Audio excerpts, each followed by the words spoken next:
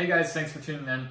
So today we are going to be comparing the Aqueon 14-gallon cube to the innovative Marine 10-gallon cube here.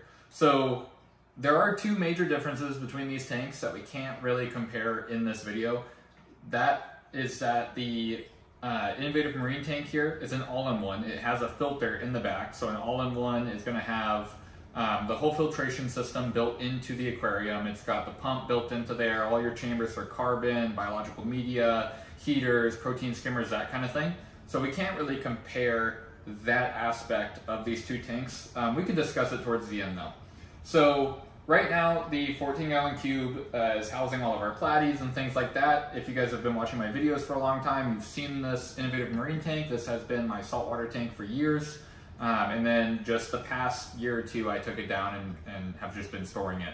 So it should be a pretty fun video to compare these two, because the first thing I want to talk about is the glass. So the Aqueon glass is really thin. It's probably half the thickness, maybe a little more than half the thickness of the innovative Marine tank. The innovative Marine tank, like, it's thick. It's like a 1/4 inch thick, where the Aqueon is thin, like it's just thick enough to feel like a fish tank. Like, if this was any thinner, I would be very worried.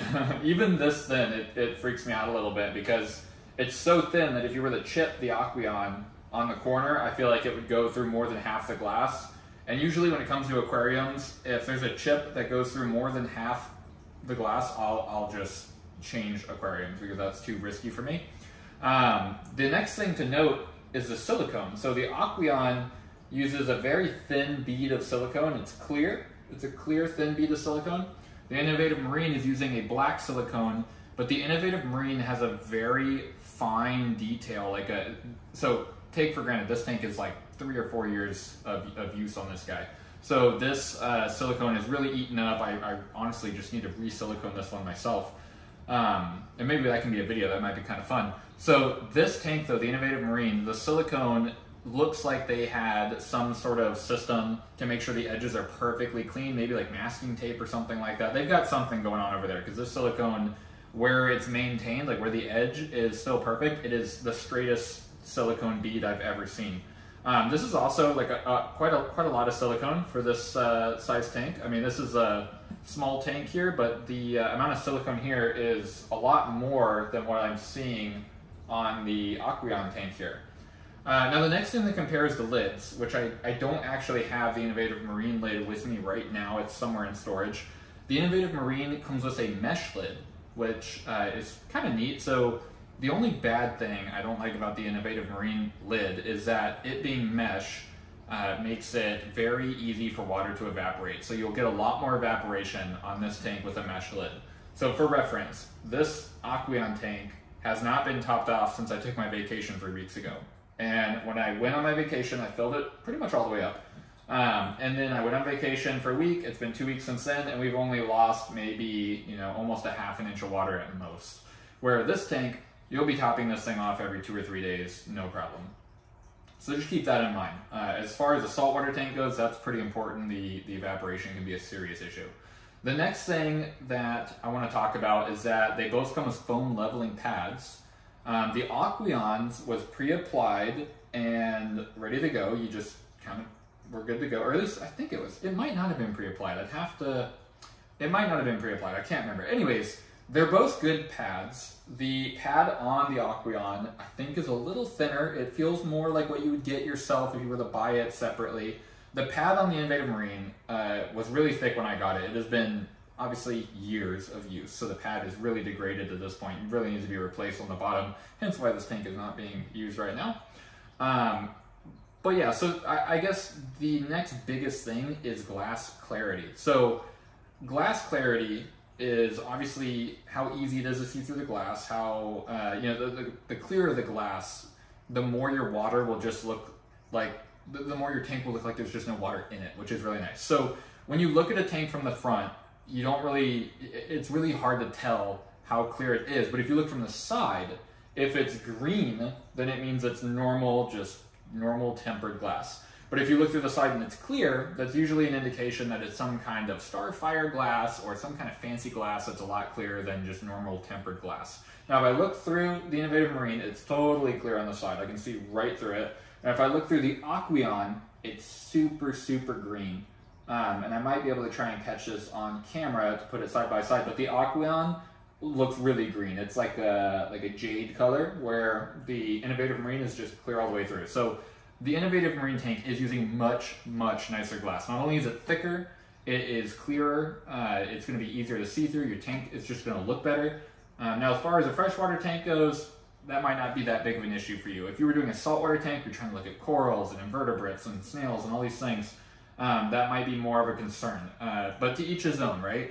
So the last thing to compare between these tanks really is the filtration systems, where this one is included and this one is not. Now, the benefit of not having an all-in-one is you could choose whatever filter you want. You could have the Seachem Tidal on here. You could have that Fluval C3 I have over there. You could have an old-fashioned AquaClear like that one on that tank, or you could even have a canister filter that's internal, like the one on my turtle tank down there.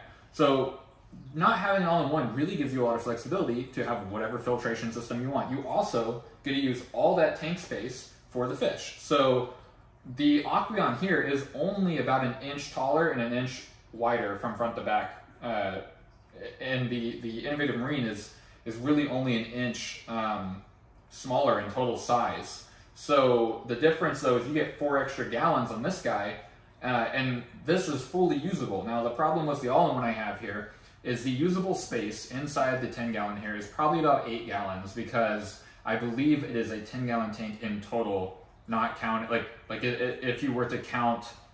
Like if there was no filtration, it's a 10-gallon tank, I believe. Because when I used to do water changes, I would do a 5-gallon bucket water change, and it would literally take it down until like here.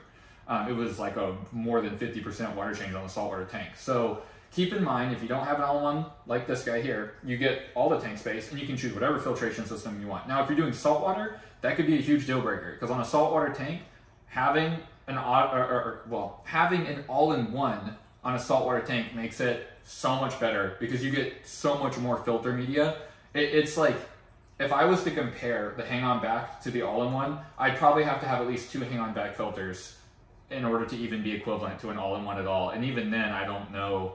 You know, I've had saltwater tanks in the past where they have been hang-on backs, and it was a 40-gallon, and I had a 75-gallon filter on the back, and it worked. The fish survived, the coral survived, but it was hard. Like, you had to keep up on water changes. You would probably really benefit from a protein skimmer at that point, you know, all that kind of stuff. So just keep that in mind. You know, yeah, on an all-in-one, you can really choose your filter media, or your filtration. I mean, like, you can really choose the filter media, all that. On an all-in-one, you can still choose your filter media, but you're kind of stuck with the filter you got, and that could be, you know, a good or a bad thing. Now, the next thing is, in an all-in-one, you can change the pump. You can make the pump really fast. Whatever pump you can fit in there, you could fit probably a lot more. You get a lot more gallons per hour in an all-in-one if you change the pump. So that's something to consider too. In an all-in-one, I don't know if this one has it. No, it doesn't have it in there right now. This all-in-one comes with like a basket to put all your media in, where, yeah, the hang-on back comes as a basket, but it's a heck of a lot smaller. But other than that, they're pretty good tanks. I would say if I had to buy one of them, I would spring for the Innovative Marine. That being said, I got a killer deal on the Aqueon at Petco. I think I paid like 50 bucks or something, or 45 bucks. And they were trying to sell it for like 100 and something initially, I think. I could be a little off there. But the Innovative Marine tanks, I think, just for the 10-gallon without the filter basket, like just the 10-gallon and the pump itself, I think is 100. Could be more depending on where you go.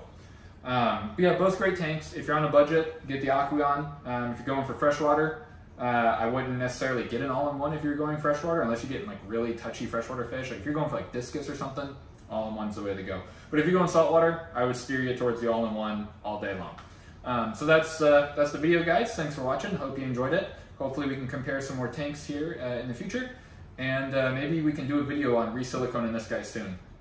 There's going to be some new videos coming up about you know, this whole space changing. We're actually going to be moving homes. We are getting a house, which is going to be awesome. So we'll be leaving this place and getting our own home, which would be really cool. So anyways, thanks for watching, guys. Take it easy and have a great day or weekend, week, whatever, wherever you are.